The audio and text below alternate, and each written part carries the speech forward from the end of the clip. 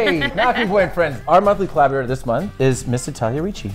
Hello. Married to Robbie Amell. Yeah. Cousin. Yeah. Family. What's your first memory with wine? I was 7 years old, and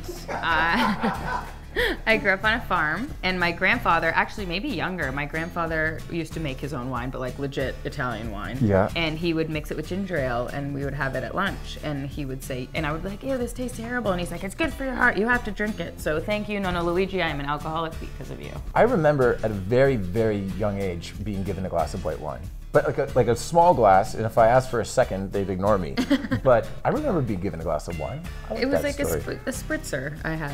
Yeah, mine was straight wine. Cool.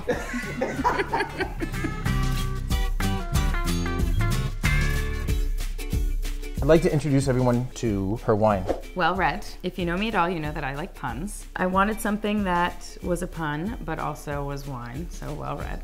Drew and I were trying to decide what we were going to name our first Malbec varietal. And Italia shouted over everyone, just call it a Malbec. And she had to say it 4 times before I realized that it was a pun on my last name. Which is why the back label of a Malbec says it's like a regular Malbec, but better. And this one says it's like An Amell an Malbec, but smarter. Because it's well read.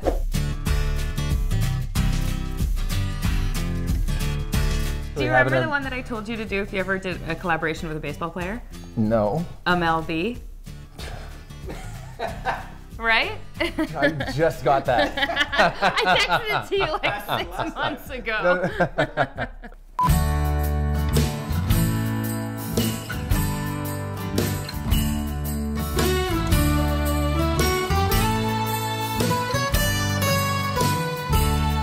We chose to hold this wine off for the family aspect of it. Well, I think that it's better that we waited because now it's like Christmas, which is my favorite time ever. I think I started listening to music in June.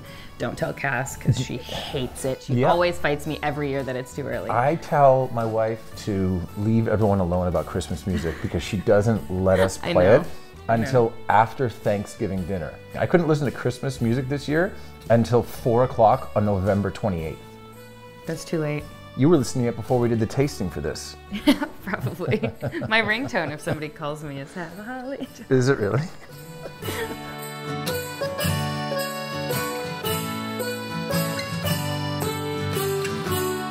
Who are you most excited to share the new wine with? So my mom makes her own wine, but like makes her own wine.